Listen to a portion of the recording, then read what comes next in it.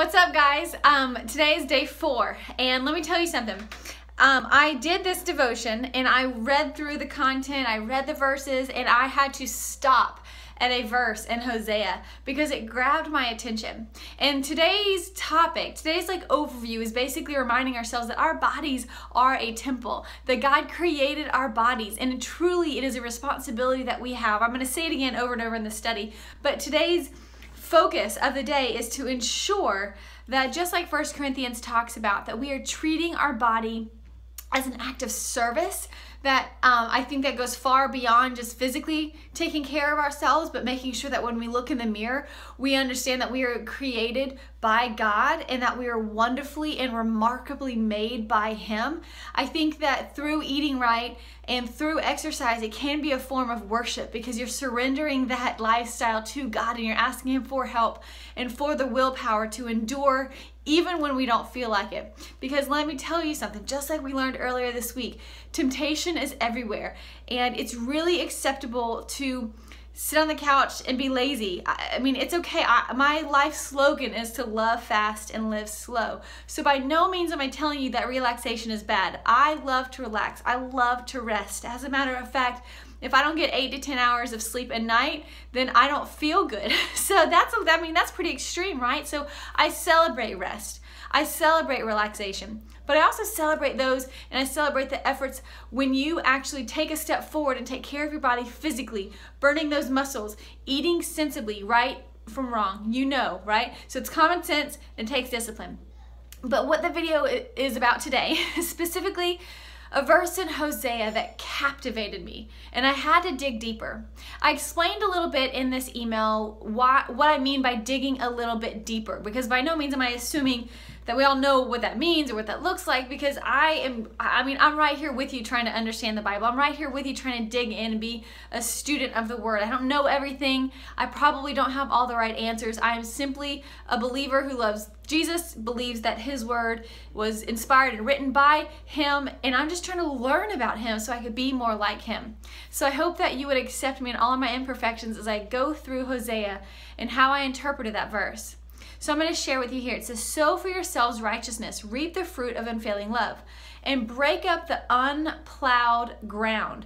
For it is time to seek the Lord until He comes and showers righteousness over you." Okay, so another way of saying that is break up the untilled ground. And I thought, hold up. I ain't no farmer. I don't know what tilled, untilled, unplowed means. So I dug a bit into that, and I did so by looking through some biblical commentaries, some online free resources, and you have access to them too. It's called a commentary, which is really just like a way that you could study a bit deeper into a verse and what the original author meant by it and the certain terms and context and time that it was written. And so let me explain further what it means to not have your field plowed, to have untilled ground. We obviously know, like on a farmer's sense, what that would look like. That's like a farmer expecting to go out and plant seeds on a field that's full of thorns, weeds, rocks, stumps, and it's not ready. It's not ready for harvest. Are you going to be able to, is a farmer going to be dumb and lazy enough to try to throw seed out, have his oxen, have his workers go out there, plow the ground, go out there, plant seeds on a ground that's not prepared for the harvest? No. What a farmer is going to do is he's going to plow the ground. He's going to take care of it. He's going to remove the stumps in the ground. He's going to remove the weeds and the thorns. He's going to remove the large rocks so that when it's time to plant the seeds, when it's time to water the seeds, when it's time for those seeds to grow and to prosper and for a whole entire field of crop to be blossomed, it will be ready and primed.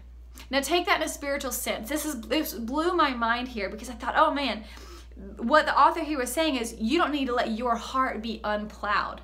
What does that mean? All right, let's break it down a little bit further. And as we're talking about health and fitness, this is really how we can apply it to our life.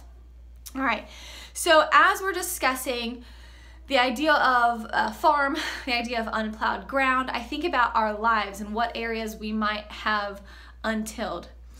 Are our hearts hardened? Are we stubborn in some areas? Are the corners of our life still being covered with excuses of, well, I'm a victim and it's not fair and I'm not living healthier because of somebody else. It's easy to cast blame. It's easy to point fingers. It's easy to say, well, only if it was easier, or I have so much to go. I have to lose 100 pounds and it's easy for her, and I have this injury and I'm not that flexible and I can't move like that and I don't know what to eat. All of those things are weeds and thorns that are holding you back from making sure that your harvest, that your heart is ready for God to do big things. God wants to do amazing things through your life. God wants you to use the gifts and strengths and passions that He's given you to the maximum. But if we continue to allow our hearts, our field, to be full of rocks, stumps, thorns, and weeds without preparing it, without removing the sin, without removing the stubbornness, without removing the excuses, I don't really feel like God's going to have a good field to go in there and just prosper. God's not going to come into your life and say, look, you're not doing anything. You're not surrendering to me. You're holding on to all this. You're being selfish and stubborn and resentful and still have bitterness and anger in your heart. You're not letting me prune those things out of your life. It's going to be really hard for God to work in you and through you if you have such a hard heart.